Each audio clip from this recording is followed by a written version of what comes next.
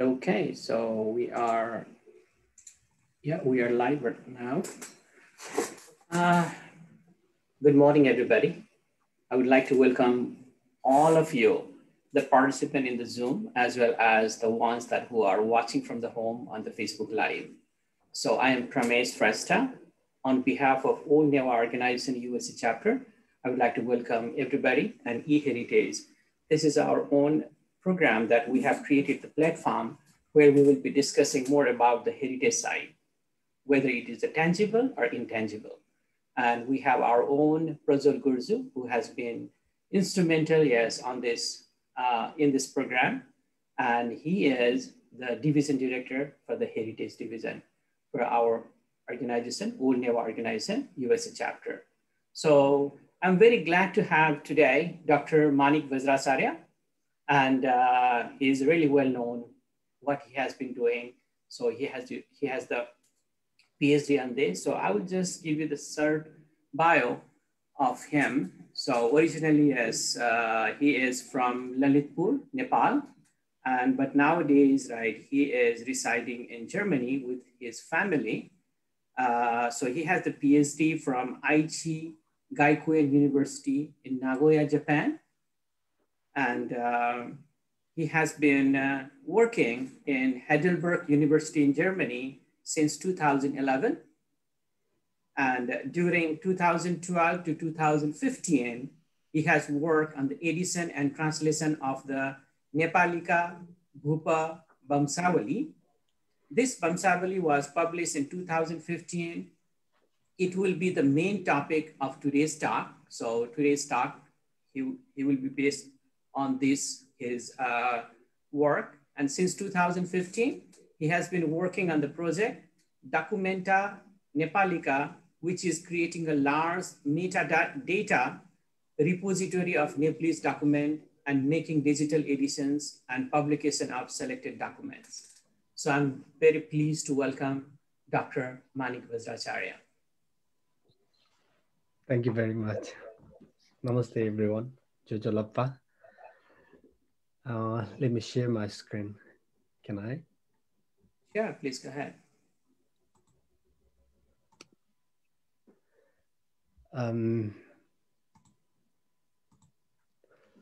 So first of all, thank you, World Neva Organization USA. And thank you to Prameshji and my guru, Prajwal Ratna Bajracharya, for giving me this opportunity. My talk today is entitled On the 19th Century Chronicle of Nepal, but I will go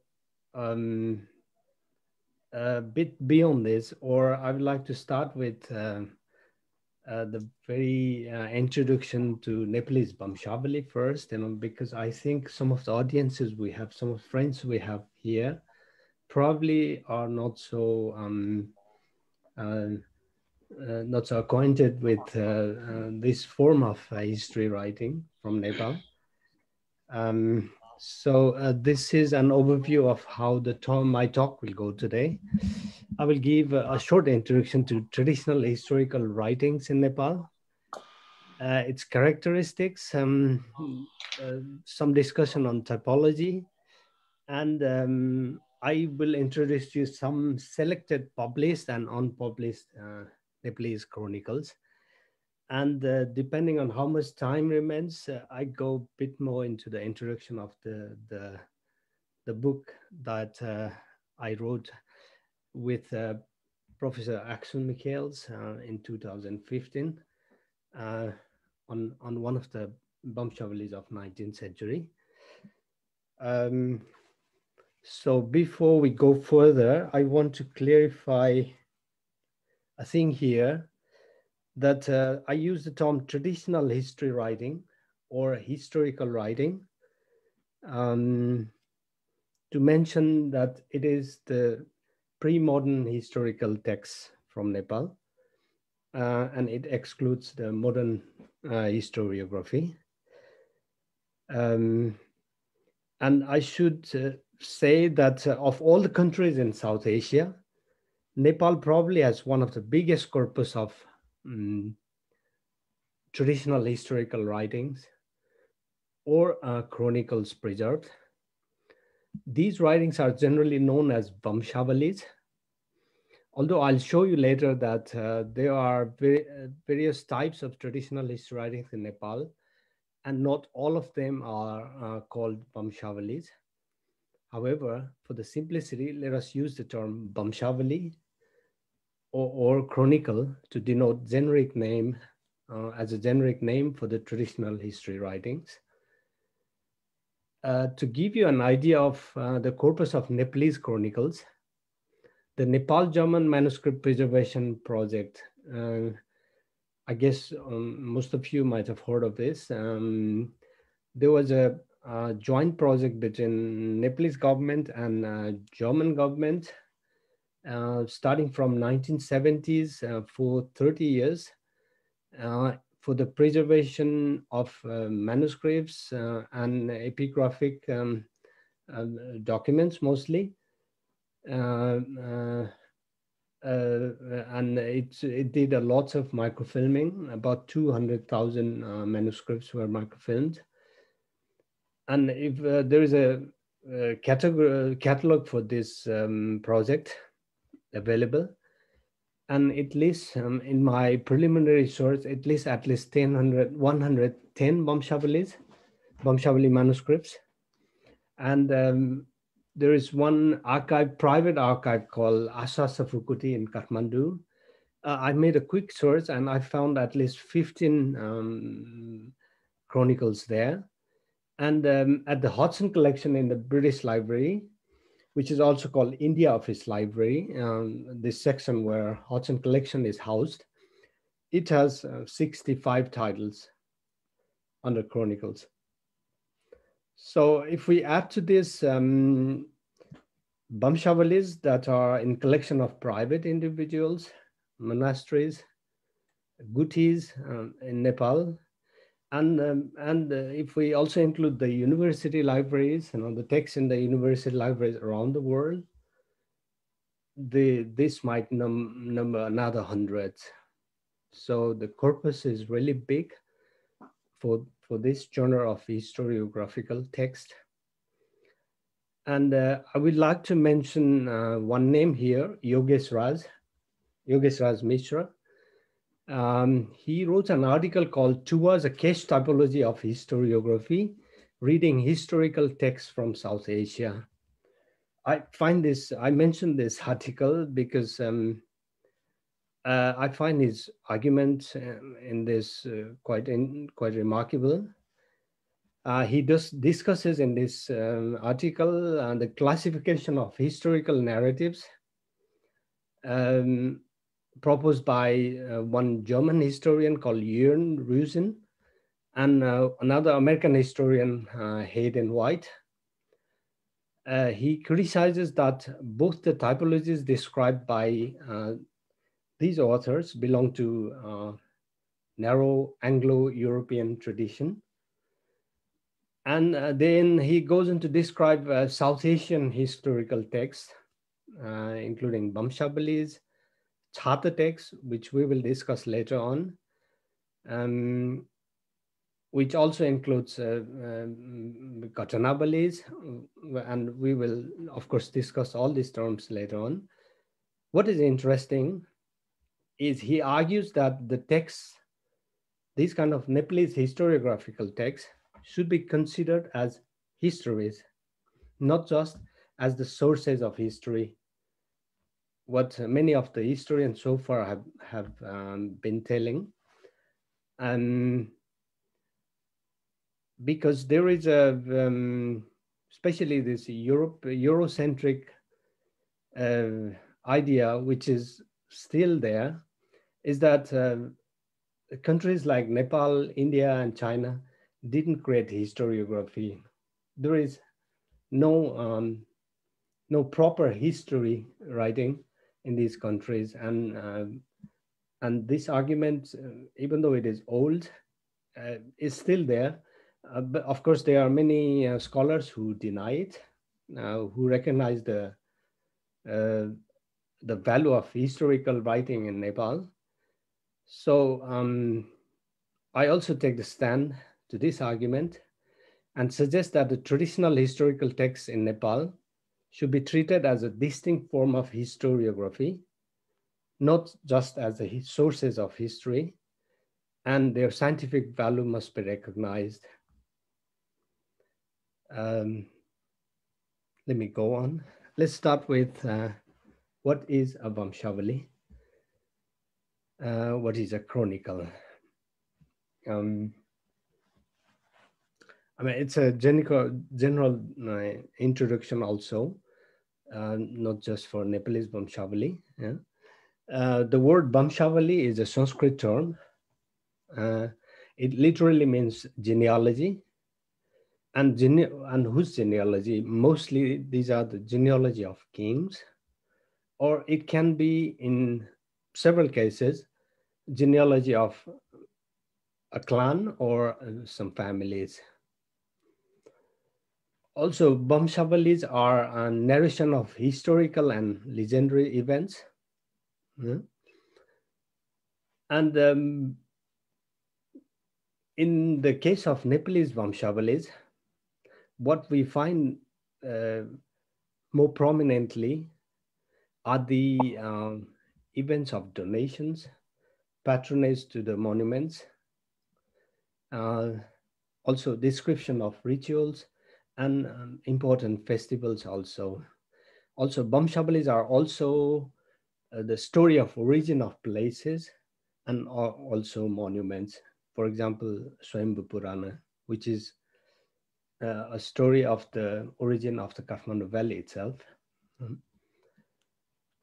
Vamshavalis are also reports of deeds of kings, deities, sages, sadhus, monks, bhikshus, bodhisattvas, and some heroes.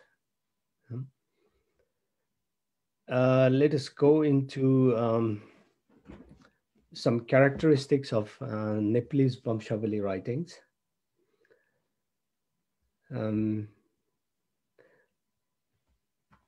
I have to mention the word itihasa here, which literally means itihasa. So indeed it was. It happened so. So what it means is the Vamshavalis are mostly a retelling, and they are not the first-hand experience. So this is against the emphasis of dominance of first-hand experiential truth in Western historiography, so to say. So retelling is emphasized. And a Vamshavali, especially the bigger ones, the comprehensive ones, are compiled from various sources. The family of compilers of Vamshavali, they generally compile bits and pieces of different sources of genealogies to create a bigger comprehensive volume of Vamshavalis. So in a way, we can say that chronicles are generally combining of several genealogical lists. So we can, when we read a Vamshavali, some Vamshavalis, we can recognize the changing of styles within the text. So that gives us the idea that they have been compiled from different sources. In a Vamshavali, in most cases, the writers are not known. The scribes are, the authors are generally not known. And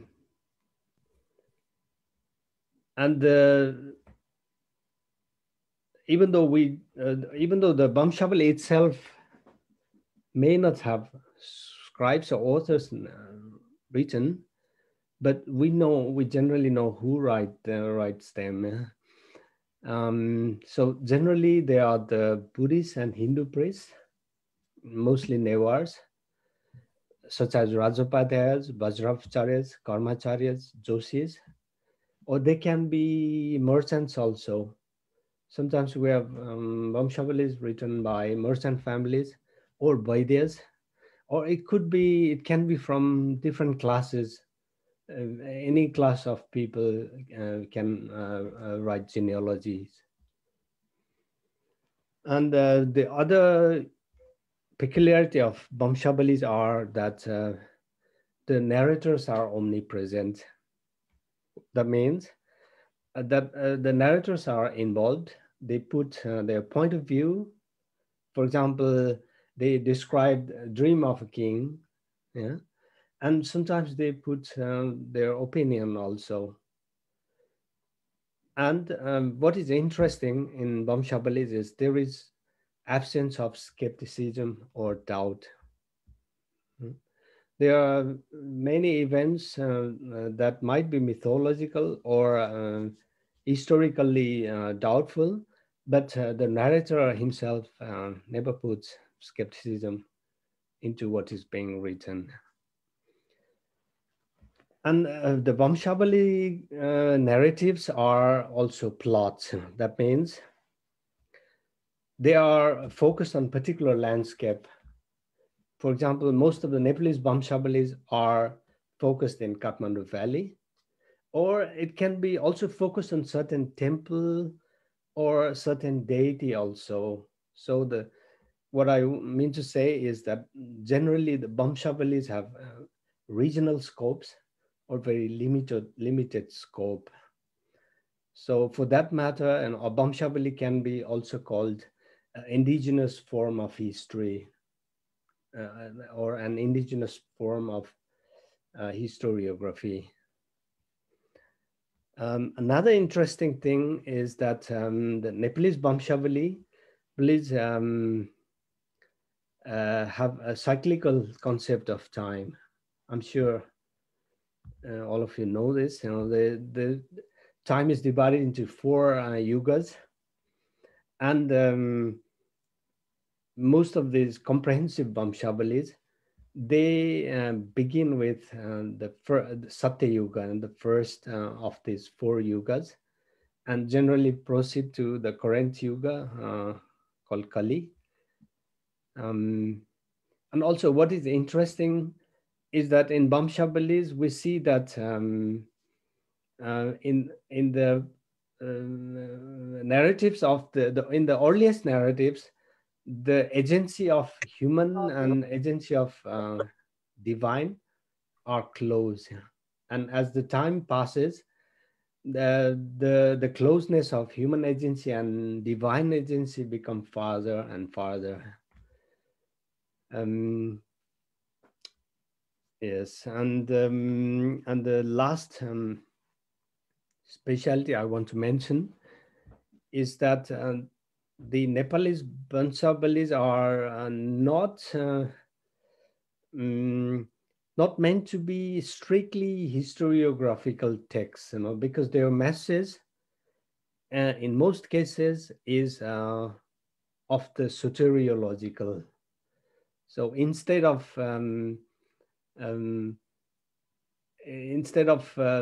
just being a mundane text, Vamshabalis try to fill themselves with divine agency and teaching of spirituality. So religious motivation is important, emancipation is important, and ethics is important. So these are the characteristics of Nepali Vamshavali. I'm sure the Indian Vamshavali is not very different than this. If you have anything to add onto this or suggestion, please let me know later. Okay, let's go into the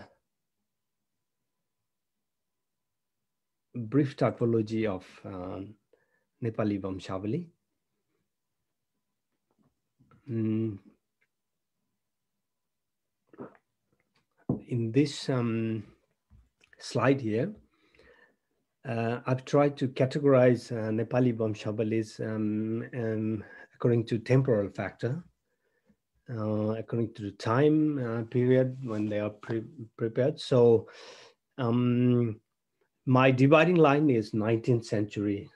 So we have Vamshabalis that are pre-19th century, and we have a plethora of Vamshabalis, also known as Bhasha Vamshabalis, that proliferated in 19th century. So what are the first kind? The pre 19th century Vamshabalis are also genealogies. And the first Vamshabali so far in Nepal, which is very well known, is Gopal Raj Vamshavali, which was compiled in late 14th century during the time of Jayasthiti Malla. And also we have before 19th century, and I have to also mention that most of the Vamshabalis prepared before 19th century are either Newari, Nepal Bhasha, or Sanskrit. I would say and the Nepal Bhasha Vamshabalis might be more, but this is still a topic of study. The other kind of Vamshabalis are the genealogy of certain clan and families, or also pre-19th century. And then we have a big amount of texts, generally known as Ghatanavalis, which means Ghatanavali literally means the garland of events. So they are the reports of events collected in families. And also these Ghatanavalis can be related to certain deity or certain temple or a certain guti also. Then we have one typology, one type of historiographical text called Chhata. It's a Newari term, medieval term. I'm not very sure about the etymology of this term yet. I asked once with Professor Kashinath Tamot about this term. And his idea was it must have come from Chayata. So why this happened, why something happened. But it could also mean what happened, what kind of events happened. So if in the article I mentioned of Yogesh Raj, he places within the within the typology of Chhata, different other historiographical writings such as Ghatnavalis, the garland of events, Ghatana Bivarana, report of events, Aitihasika Tipota, which means historical notes, Dharapau, which means a list of events or diaries. And these Chhata texts are mostly, as I told, written in Sanskrit or Nepal Bhasha. And there's a tradition, also Yogesh Raj has mentioned that, it is called Chhata Soe or Chai Soe. Apparently, these terms are used used when people have to consult to these historiographical texts, to know what happened in the past. For example, in the case of calamities, when people have to know how it was dealt with in the past, then this process apparently was called Chhata Soe, Chai Soe, to see what happened, to look for why it happened, or to look for what happened in the past. But all of these need more study. You see, apart from Gopal Raj Vamshavali and the the Kesher Library Vamshavali, there is almost no publication yet from this section of this part of historical text. So most of the charter texts are unknown, even though there are hundreds of them. And then we have another pre-19th century historical text called Puranas or Mahatmyas. Puranas such as Swayambhu Purana, or Mahatmyas, who are glorification of certain places, the spatial glorification text. We have Nepal Mahatmya, for example, and these are in Sanskrit. So coming to 19th century, if we look at what is available in terms of printed Vamshavalis now, we have Gopala's Vamshavali, which was compiled in the late 14th century. Then suddenly we have the Vamshavalis published, the published Vamshavalis compiled in 19th century and after only.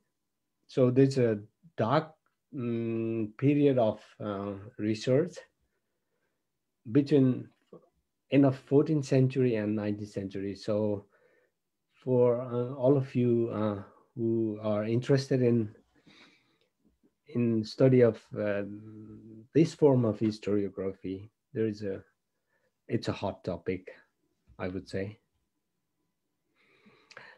So about the 19th century Vamshavalis, we have, they are called Vasha Vamshavali. We even have 2-volume Vamshavali published by National Library of Nepal, and they are entitled Bhasha Vamshavali literally. And the reason why it is called Bhasha Vamshavali is because they are written in the language of people. In this case, the Nepali people, the Nepali language. And one may ask, why there is a sudden proliferation of genealogical texts in 19th century. In our research, we have found that most of these texts are there because they are commissioned either by colonial interest. The British colonial officials were interested in Nepalese past, and also many of them were commissioned by the palace, which means the Shah Palace. The Prithviraj Shah conquered Kathmandu Valley in 1769. So they needed to gain legitimacy for their ruling, and I guess through this kind of genealogical texts, Vamshavalis, they could link themselves to the glorious past of the valley or of the center. So that is why there are so many Vamshavalis in the 19th century. And these genealogies are not only of Shahas. They are of Rana rulers and other high caste clans also. We find a lot of them.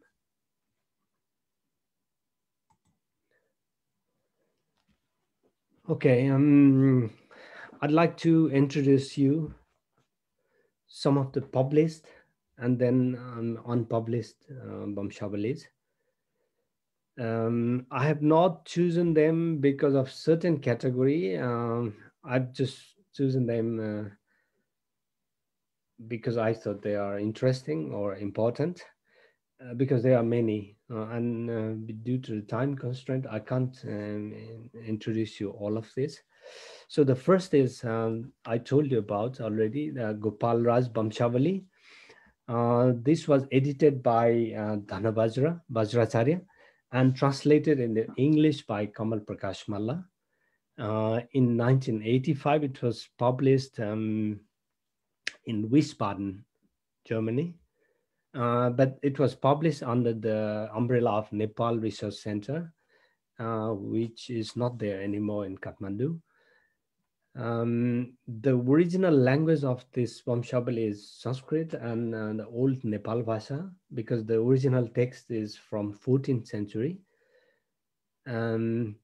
And the manuscript is the manuscript which they have edited and translated is currently archived in National Archives, Nepal. And it was also microfilmed by this Nepal German Manuscript Preservation Project under the real number B1823. The manuscript itself has 47 folios, but the first 16 folios are missing.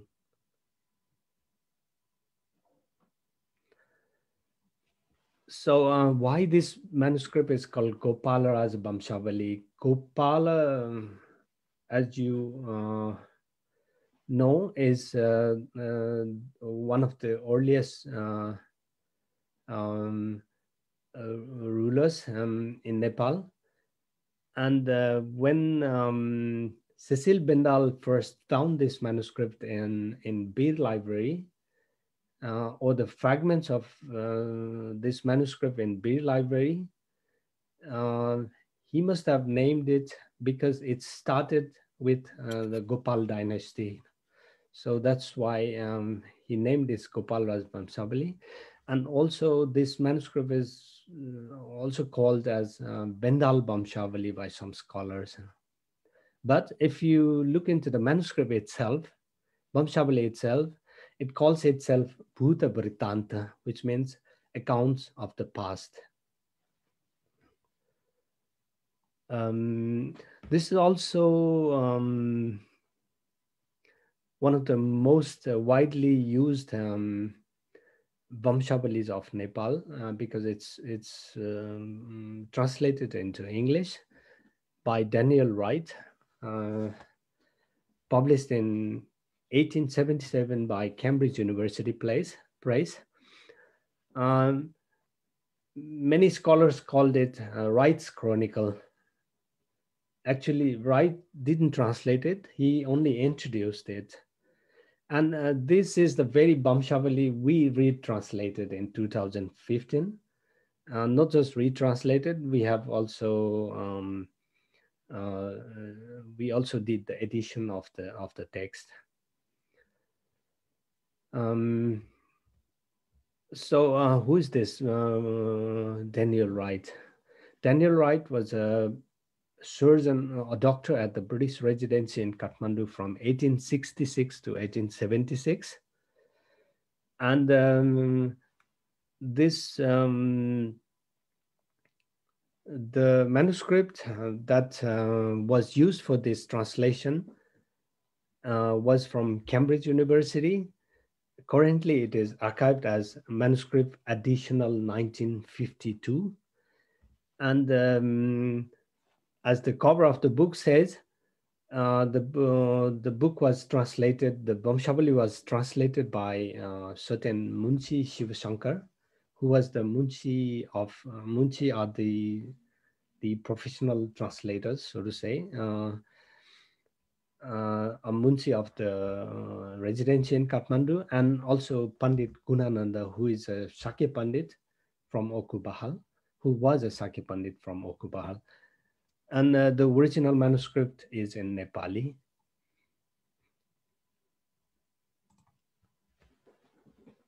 So this is the Bhasha Vamshavali I mentioned you about. It was published in Bikram Sambat 2020 and 2023, published as 2 volumes.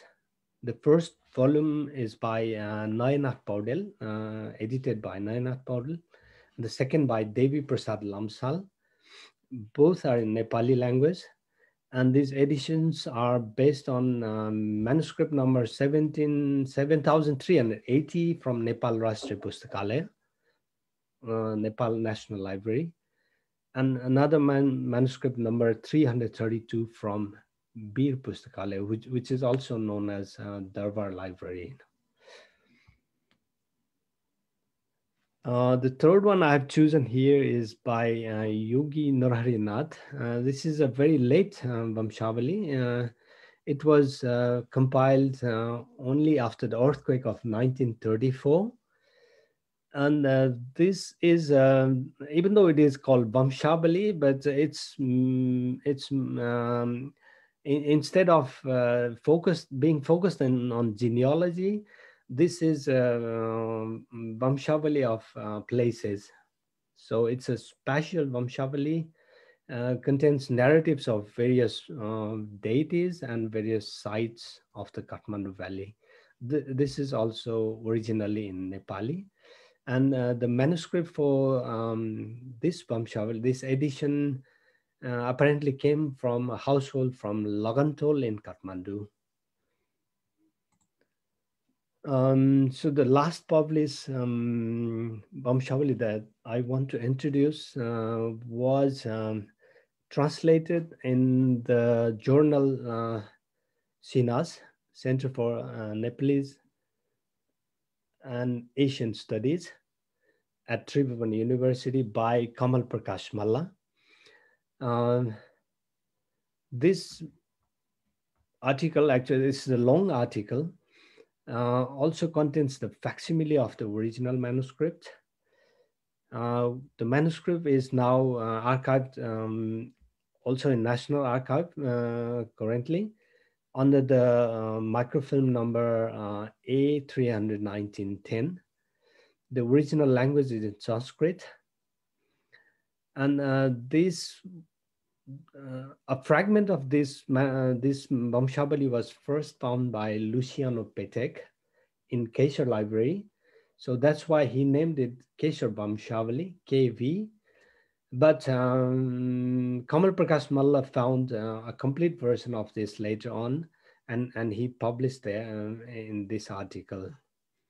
So this is also a short but important Vamshavali. Let me introduce you quickly introduce you some published Vamshavali. I think the time is running out.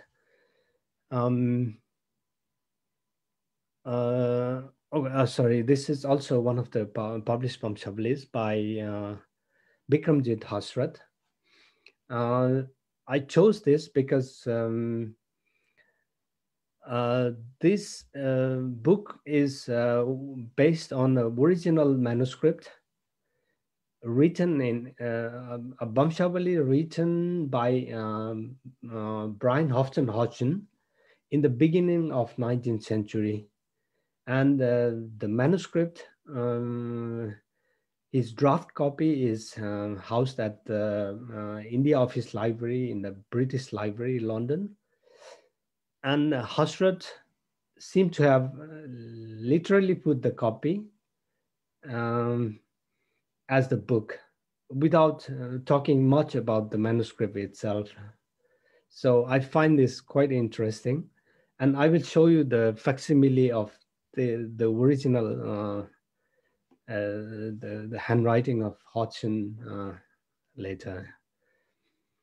Let's look at some of the unpublished Vamshavalis.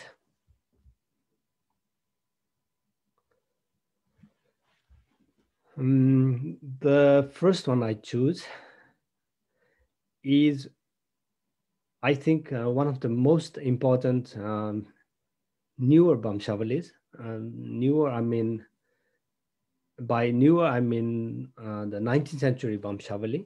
This is one of the earliest 19th century Vamshavali written in Nepali. The Vamshavali itself calls itself Raja Upakhyan. That means stories of the kings. It is archived at the Silvan Levy collection at the Instituts d'Orient de Collège du Français, Collège de Français. I'm sorry for my pronunciation. Under the manuscript number SL8B7. It has 85 folios and 9 lines per page. It is dated. It has a colophon. The writer is known. It is dated to 1834 CE, 1891 Bikram era. And the writer of the manuscript is someone called Siddhi Narayan Dwijavara, which means a Brahmin, a Newar Brahmin, from Pashupati area, Devapattana. And the colophon says that Siddhi Narayana prepared this Vamshavali for Munshi Lakshmi Dasa, who we know him. He was the Mir Munshi, the main Munshi of the Nepalese palace. And he was a very powerful person and was in office for 55 decades, 50 years, starting from Bhimsen Thapa's period until Jangabhadur's period. So that means it was a commission from the palace, and the manuscript was handed over to Lakshmidas Pradhan. And we know some history of this manuscript, that this manuscript went to the Rana Palace, and Silvan Levy was presented with this manuscript later on by Dev Shamsher Rana.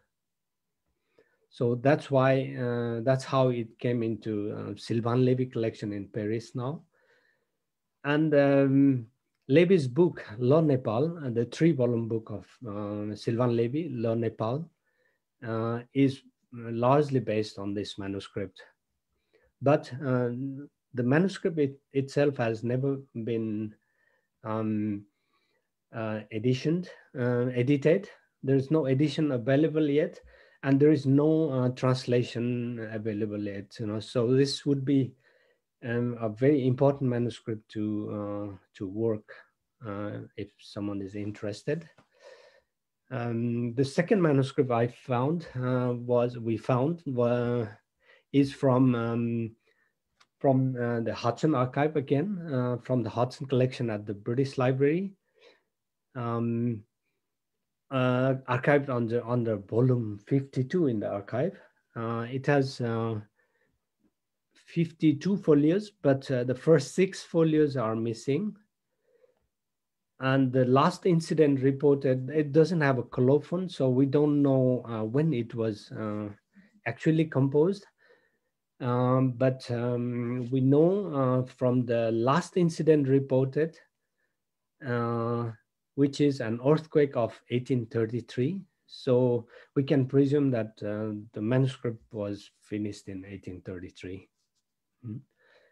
during the time of King Rajendra. It is in Nepali language, and the manuscript is written in different kinds of paper. So sometimes some pages have 22 lines per page, others have up to 55 lines. And our assumption is that this manuscript was compiled in Patan in the family of Pandit Amritananda Shakya, Amritananda Bandya, at Okubaha. So this one I wanted to show you as an example of how the medieval Katanabalis looked like. This manuscript is in private ownership. It has 55 folios, and it contains pure report of incidents, pure report of events, no legends, no stories, just a list of incidents. The first incident reported here is in Nepal, Samvat 767, which is 1647. And it reports of an image of Bhagavati stolen from the palace. And the last event is 1690, from 1690. So these kind of manuscripts are can be found in hundreds of numbers. And there are very few of them have been worked.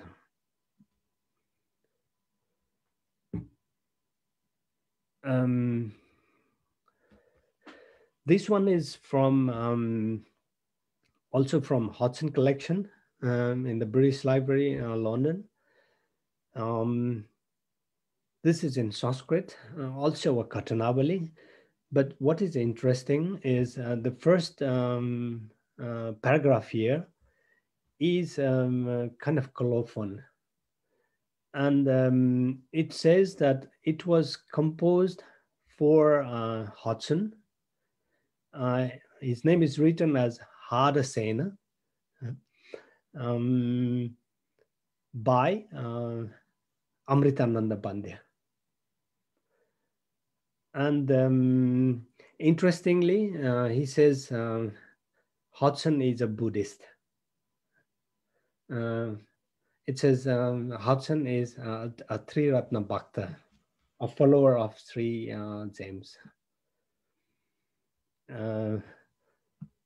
So this is one example of how the colonial officials were interested in the Nepalese past. And this is one of the commissioned texts. So this is the facsimile of Hodgson's translation of Nepalese Vamshavali into English that I talked to you about. It has a total of 381 folios divided in 3 book-bound volumes. It is archived at volume 16 and 17 in Hodgson collection. And the book is titled Sacred Legends and Vamshavalis of Nepal proper, or the Great Valley. Apart from Hasrat's publication, I think very few people have studied it, and it deserves attention, I would say.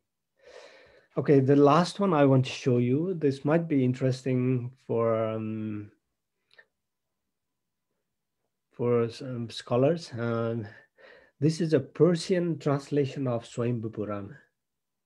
Very few people have realized that there is a Persian translation of Nepalese historiographical text, and it would be interesting if someone finds out more about this in the future. Okay, I'm sorry. Is there any time left still, Promisji? You can still continue if you want. Yeah. Yeah. Okay.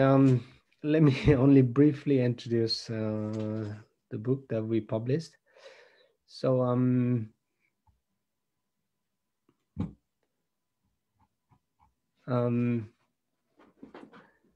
we have named this 3-volume publication, which came out in the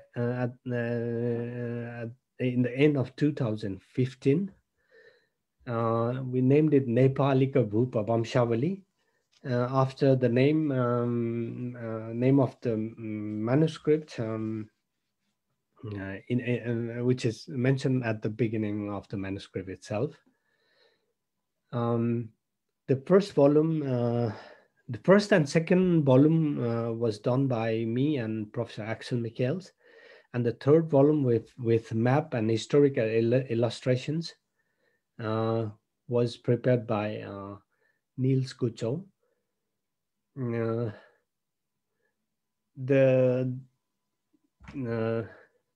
The first volume has an introduction and translation, an annotated translation of the whole manuscript. The second volume has an annotated edition of the text in Nepali, in Devanagari actually. And the third volume has several relevant maps of the stories, of the incidents, of the events that are described in the Vamshavali. And also it is accompanied by several illustrations and drawings that were done during 19th century by different artists, different Nepali artists such as Rajman Chitrakar, and by colonial artists such as Oldfield, Henry Oldfield, and so on. And many of these drawings have been published for the first time. So for the people interested in art history, the third volume might be particularly interesting.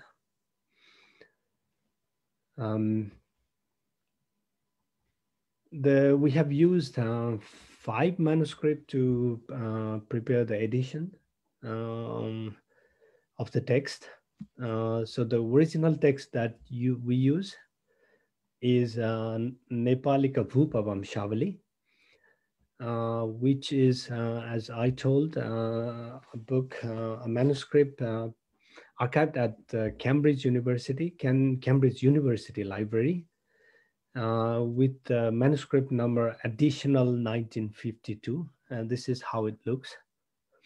This is the first page. It is quite a big Vamshavali. It has 184 folios with 9 lines per page. The language is Nepali. The scribe is not mentioned, but we know that it was compiled in the family of Pandit Amritananda. I think it's the generation after Amritananda when it was compiled.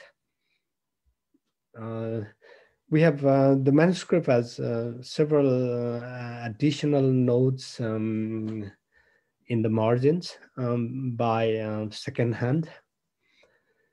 The latest event described in Vamshavali is offering of the copper roof to Pashupati in 1838. So the Vamshavali doesn't itself have any colophon, so no scribe is mentioned.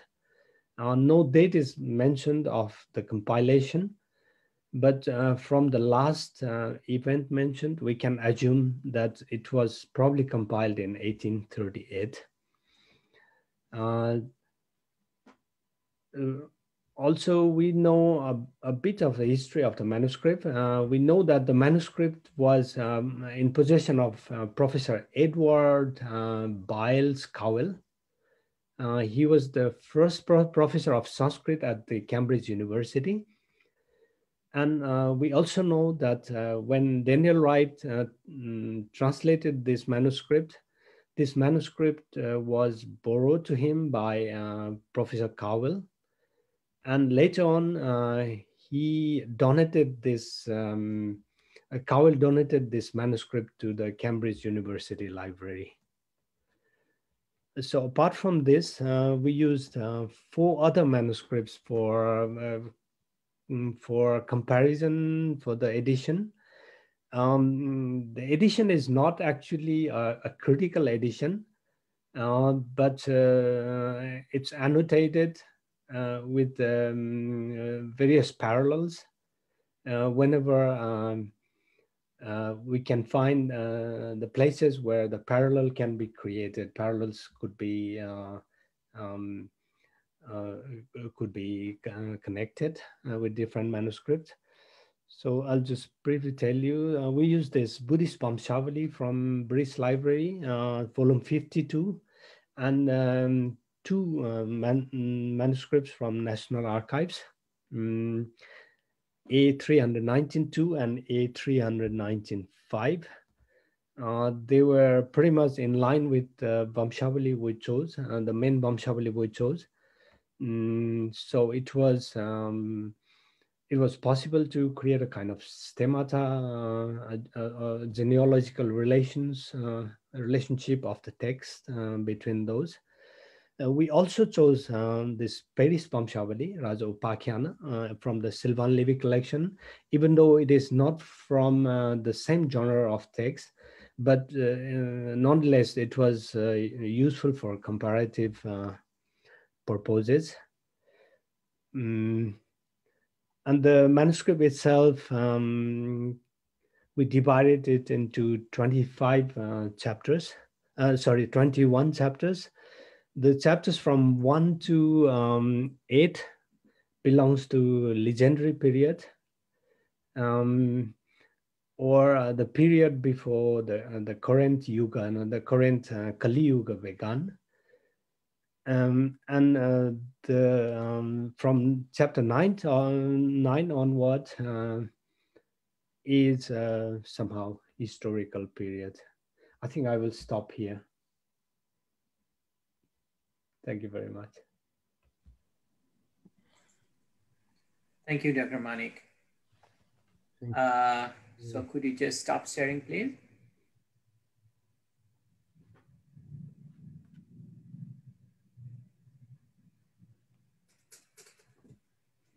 So thank you so much, Dr. Manik. So I would like to open the QA session.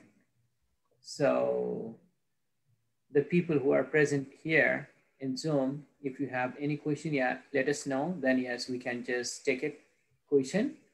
And anybody as the people who are in the Facebook Live, if you have any question, you can just send us on the comment box. Also, Manik, could you take off like a sharing screen so we can see? Stop sharing screen. Yeah. Yes, please. Yeah. Sorry. Yeah.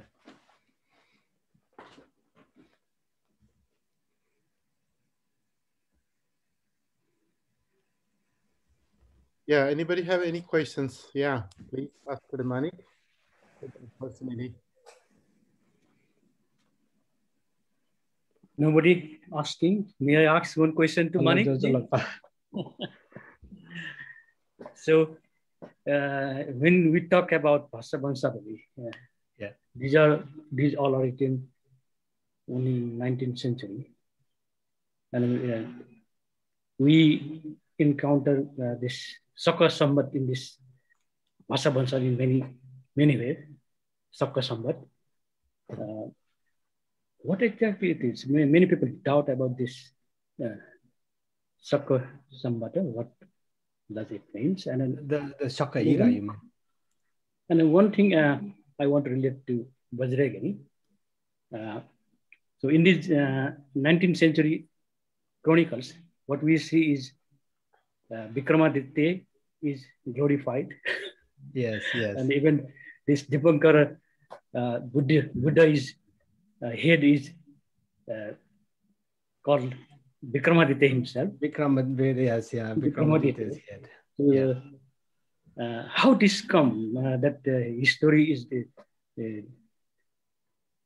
this kind of it's 17 hours illusion?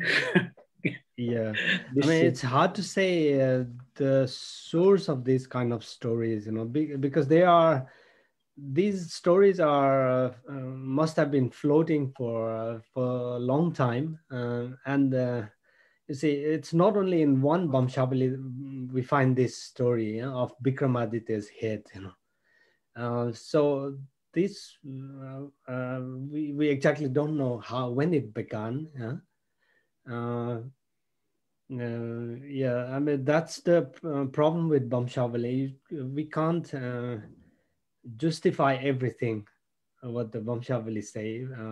We can't plainly justify, but nevertheless, these stories are still important to understand from what is missing in the objective history, right? About this Sakka era and the Vikram era, can you tell something from the reality about? The use of Shaka era in Nepal, you mean? Shaka era, Bikram era, when did this started in Nepal? Before this Bhasa Bangsa, we didn't have real historical evidence about Bikram era used in our chronicles or stone inscription. That we don't know, but I think for Shaka era we have.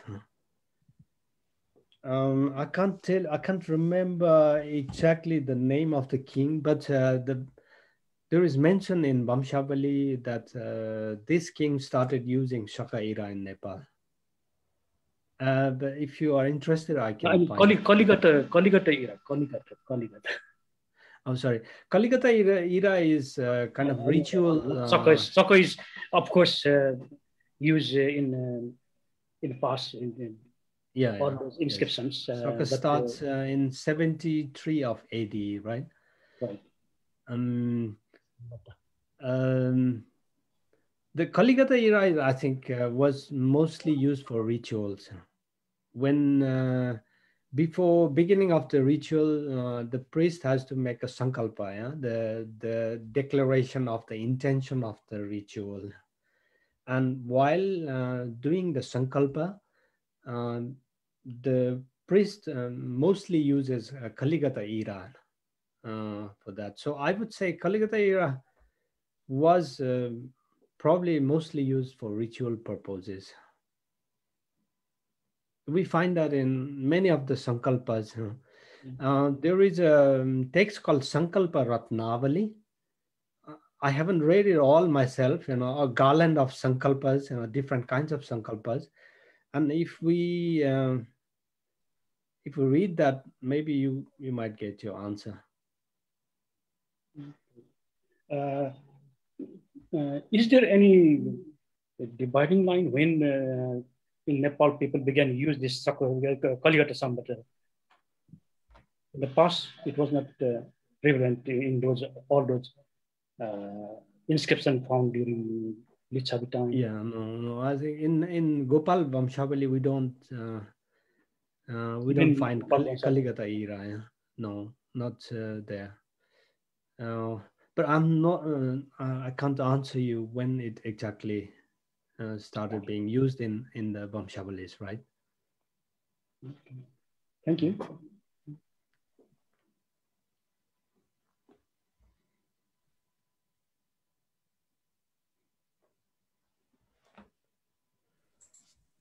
So if we have any more question from the participants it doesn't here. have to be any suggestion is also welcome, please. I think Miranda Shaw.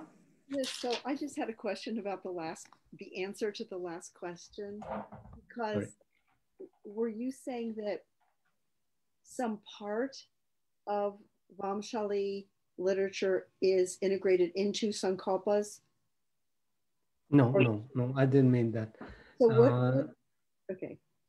I just wanted to say the Kaligata era is used particularly in Sankalpas for ritual purposes, for ritualistic purpose. Yeah. All right, because I read one, I'm trying to remember what Sankalpa that integrated the entire history of the site, and maybe it wasn't exactly Sankalpa, but it kind of came after that. So I wondered if you were. Yeah, yes. The Sankalpas are quite important. The priest has to relate the purpose of the ritual to the spatial aspect also. Mm-hmm. So generally it starts with what year, what day is today, and where you are located, and then why this ritual is being performed today. So all these have to be declared before the ritual actually starts. And so it can incorporate some history of that site, like this. Whatever. Right. Yeah. Okay. Yes.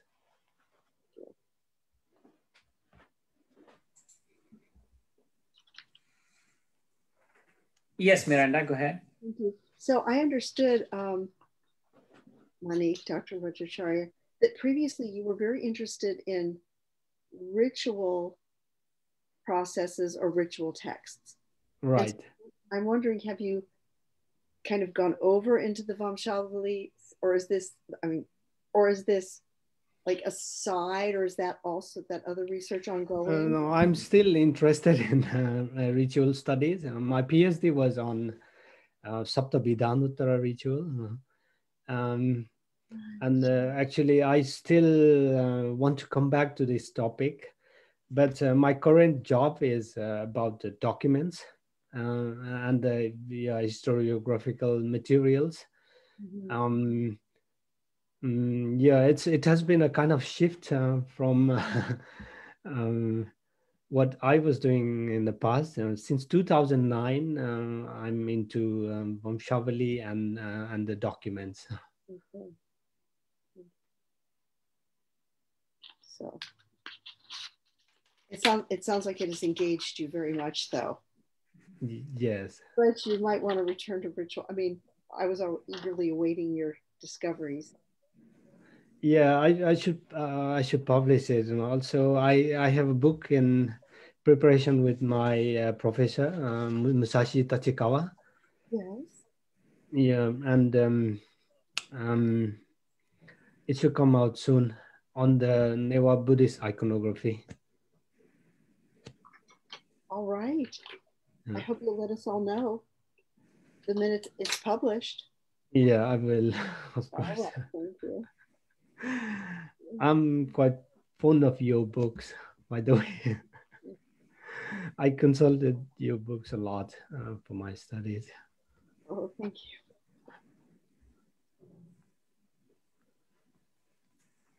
Great. So I think the Linda has any question?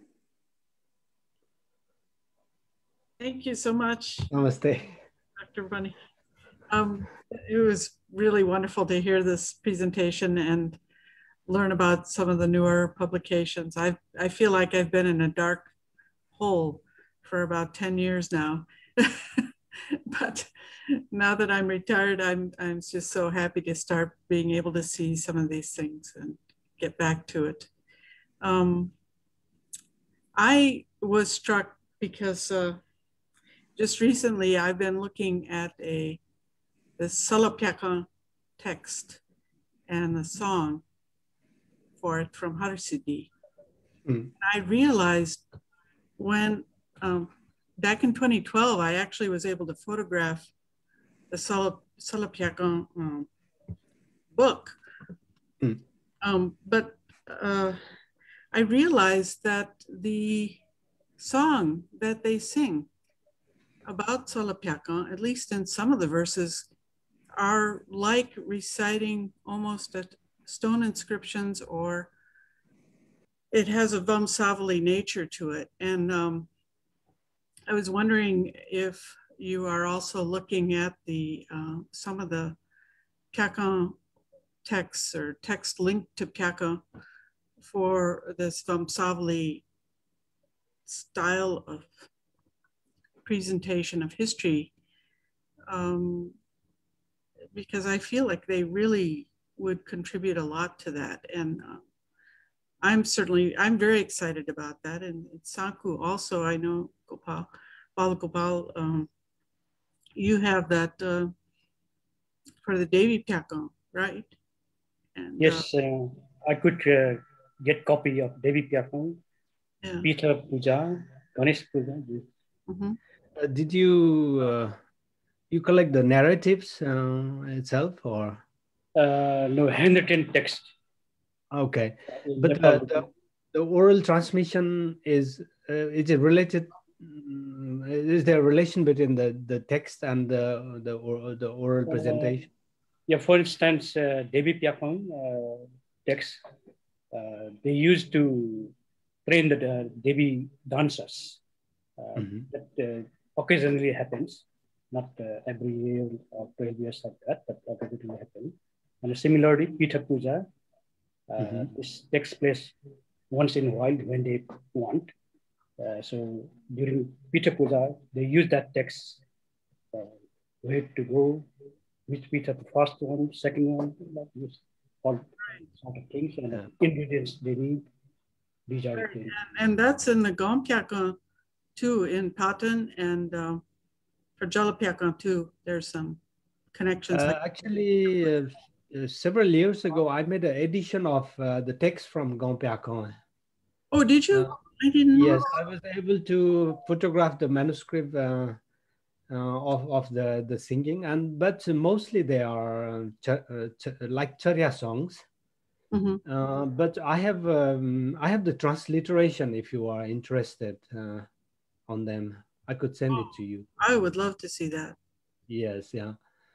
But this Salapyakan, this transmission, First time I heard. very interesting. I was listening Linda's lecture from 2 days ago, the Newa Day. When you mentioned Salapyakan, kind of surprising. Yeah, this I've never seen this Salapyakan itself. So I also believe that part of the Bamshabalis were oral tradition That's before right. Yeah. written down. Yeah, so I'm sure this oral tradition must be still going on in some way. But I will try to witness the Salapyakan one day myself. I just have a short excerpt from it that they performed during Dasai. I have the video of that. But the full version of it is much more elaborate, and it refers to Tibetans coming down to see things. And the language is Newari, or? Yes, yeah. Okay. I just, my photographs from 2012 were locked somehow on my computer. And I just the other day after my presentation was able to unlock them and get back to looking at them. And thank goodness they're still available to look at. But what I'll probably do is try to upload those somewhere. If you're interested, you could look at the text. It's, I was just, yeah, it's an interesting thing. I just find that this connection between performing traditions and oral traditions and then the Vamsavalis is a very important thing to look at. Maybe Linda, it's fully possible for you to do the presentation next month. Saturday, which will be great. So to, even like a Jalopyaha, a little bit span it. Like last time you just have a short, we just have a 10-minute. So yeah. For 1 hour.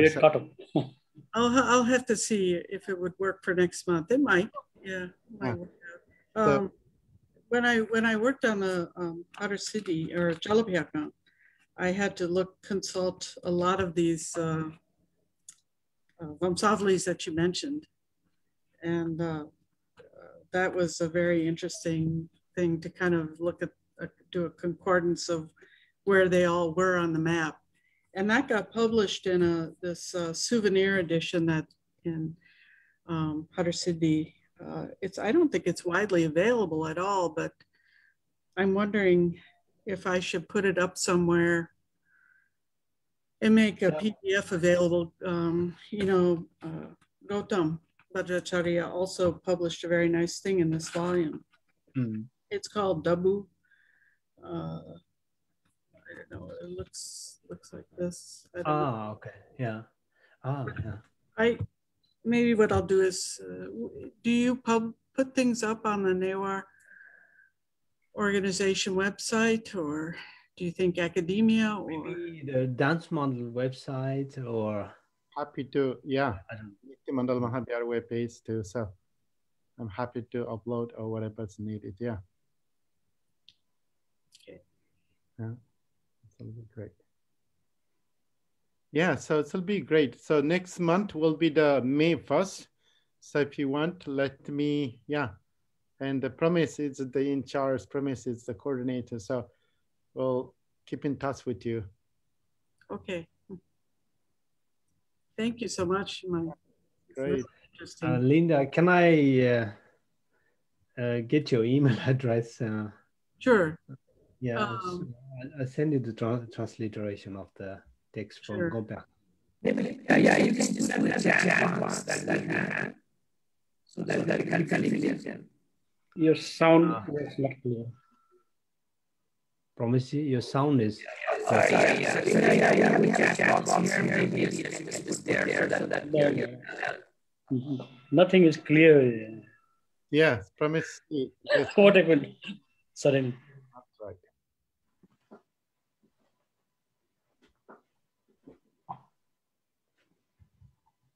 Thank you. I got it. Okay, good. Please. And the last time, Tor was also talking about NASA deal. Also, that will be interesting for coming episodes, I assume. Oh, I'm sure he would love to do He was so. very enthusiastic talking, but he was caught off. Daya didn't want him to make it long. I know. That was a long day. Yeah, we have a 3 hours, so it's even goes 3 hours. Yeah, the program was long, yeah, indeed. No, I was not participating on the same day. We watched later on YouTube. Good. And also, Mirinda, also, I want you to present some things in this platform too. So I don't know, whenever, however, so you can do a Charya dance, or you can do also, I mean, feminine Buddhist goddesses in Nepal. So your book coming out that, so it'll be great to have you here as well. So Thank you, Prashant. yeah, We'll discuss that. okay. So we can make it this happen. That will be great. Okay, any other questions that we have? So I wondered if Manik would include me in the transliterations of those songs. I'm just curious about the resemblance. Yeah, of course. Song. Yeah. Of course, I'm Yes. deep in for my Yeah, okay. Of course. Charya. Thank you so much. Yes. yeah, that's really great.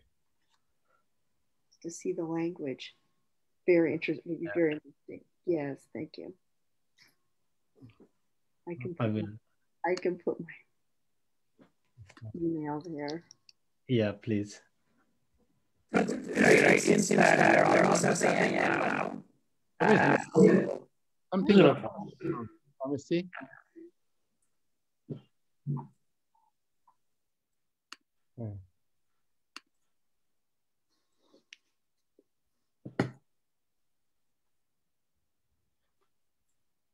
Good. So yeah, thank you very much, Manik. So it's so wonderful to hear your new research and new book. It is amazing. I don't know lots of things. Even for me, it's this technological word. It doesn't apply. I have to check on the translation, what that means, like the cosmologies and demology, what's called topology and demology. Those are very new for me, those words. So I have to look into. So very impressive and very amazing. So it's it's something that it is a hidden treasure. It is in the this Bangsabali. And Bangsabali is just like the people just write in, whatever's happened, they just like a notebook, just write quickly in back in the old days. And that will be the historical moment. So this is great. And we're so happy that, it gives some insight. It is a hidden treasure for us to have that information. So it is great. And so yeah, we're so happy to have these platforms with the promise about a heritage. This is the episode number 4. So, and hope that we have an archive. So we try to keep it all in a, line up in a one place with this archive. It's a future, people who want to study. It's about his study. It's about heritage of Nepal. So this will be the platforms we can provide the more informations and connected to the. This will be future in some archive will be moved forward for the future. So that's what we are trying to do, and I'm so happy, and also thank you for Promise. This is making this all available. And thank you, Manik, and also all of you to join this, So we'll continue.